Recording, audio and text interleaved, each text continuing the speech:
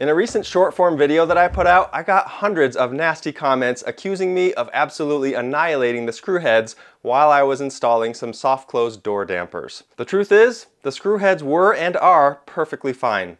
People were confusing this sound with this sound.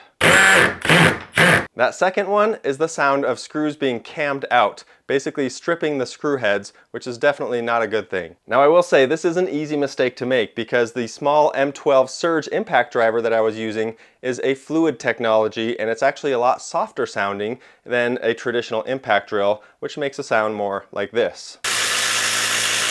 A lot of people in the comments asked, why would I use an impact driver in this case instead of a traditional drill? Well, there's actually 6 reasons. The first reason is that impact drivers are so much smaller. These things, look at the size difference between these two. I mean, this thing fits in tighter spaces. It's way easier to stick in a bag and to take with you. And with that, it's also just like this little fistful of steel. I've used that phrase many times in my videos because impact drivers, especially good compact impact drivers, like this one here, my M12 Surge, this thing is just all power, and it's disproportionately powerful given the size of the tool. That takes us to reason number 2, which is that the impact drivers are actually stronger than drills. They have so much torque because of the mechanism and how that mechanism works. As an example, this little M12 right here, a 12-volt driver, is actually 90% as powerful on paper as this full-size 18-volt drill from Rigid. The fact is, it's actually way more powerful, and in tests where they've done side-by-side comparisons, this thing loses every time. Now you take that and bring it up to a full-size impact driver like this DeWalt 20-volt here. This one actually has twice the torque of this comparable, or actually much larger sized drill. Now going back to number 1, take a look at the difference here. This stubby little thing, twice as much power as this whole huge thing. It's really no comparison. Speaking of power, in that video I showed earlier where people were complaining about me possibly stripping out the screw heads, which I was not, I was actually using this drill, the M12 Surge, which has a hydraulic or fluid-based impact mechanism, and I was using it on speed 1. What that does is it slows down the driving speed as well as the impacts per minute and makes it easy for you to have more precise control. If I wanted to go all out, I can move up to 2, or I can move up to 3 and get full power on this thing. But because I was doing some light work, I switched it over to 1, and that made it really easy for me to be in control of how far I drove those screws in. Easily the best way for me to show you how this works and why they're so powerful is for you to actually see the mechanism inside. So I've cut a little viewing hole into this heart impact driver, and take a look at what happens while it's trying to use the impact mechanism. There's an anvil inside that strikes the hammer using rotational force moving in the same direction that you're driving. Unlike using downward force, it's actually twisting the screw into place while it's driving it. Because of this design, it is way less likely to actually cause cam out, which is when your bit is slipping inside the screw head itself and causes it to strip out and round. Reason number 3 is speed. Sort of. There's some pros and cons here. When it comes to loading a bit, for example, it doesn't get any easier than that. I just throw that 1/4" hex bit in and I'm good to go. If I want to do the same thing over here on my drill, I've got to grab it, tighten it up into place. It's not a big deal, but it is faster to use a 1/4" hex bit in a driver. That said, there are definitely times when using a drill is going to be faster. There are a lot of advantages, and I will address the fact that I'm never going to stop using my drills. They have so many places where they are the right tool for the job. But in general, I'm always going to see if my impact driver is going to be the right fit for me first. The second portion of the speed side of things is that these are simple machines. This is about as complicated as impact drivers tend to get. They have maybe a few settings in one spot, and then you've got your forward, your reverse, and your trigger. That's really all there is to it. So they're easy to use. You know it's almost always going to be in the right place. If anything, you might just double check that one setting. A drill, on the other hand, has a lot of different features built into it, and they can be complicated to understand. So with that, you've got to check to make sure everything's tight on your chuck. You've got to check to make sure you're in the right gear. Of course, you've got your same forward and reverse. Then you've got a clutch to see if you've got that in the right setting or if it's engaged at all. You've got to check to make sure you're not in hammer drive, whether you're in drive mode versus drill mode, and on and on. So there's just kind of a lot to it, which again, these are good things for what it does, but it's just not as simple and quick as just grabbing it and driving.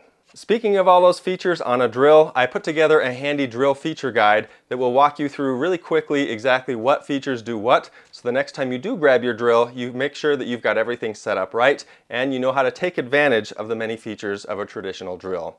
You can check that out using the links in the description below, or check out the little shopping bag icon in that bottom left corner. Reason number 4 is that impact drivers are so much lighter. When you're working on a job all day or doing a larger project, having that lightweight makes a huge difference in terms of fatigue and your ability to keep going on a project. My little M12 Surge here, for example, weighs just over 1.5 pounds without the battery. Obviously batteries are going to add a little bit, but even this one takes such a small battery that it doesn't make a huge difference.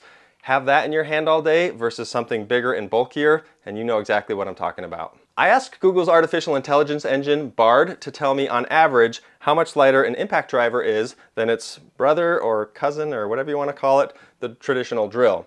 And it said on average they're 35% lighter. And that sounds about right to me. In many cases I think they're even lighter than that. But it is a night and day difference when you're carrying one versus the other. Reason number 5, impact drivers are safer to use. There's one main thing to consider with this, and that is kickback. You're probably familiar with it, but just in case you're not, if you're ever drilling something, let's say you're drilling a hole into a board and then the bit locks into the material, and then instead of the bit twisting and rotating, the entire drill rotates. It also takes with it your hand, your wrist, your arm, your shoulder, the whole thing, and it gets really dangerous. People have broken bones and had other serious injuries as the result of kickback. Because of how an impact driver mechanism works, there's no risk of getting kickback. If there's resistance on it, it's just going to spin in place rather than take your arm along with you. This is really nice to have. It means you don't need a handle on them. You'll see that impact drivers don't have even a spot to mount a handle onto them because it's not needed.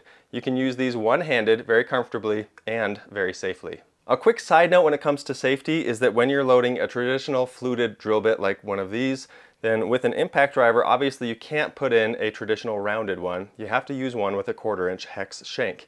And with that, that means A, it's really easy just to clip it in and you're done.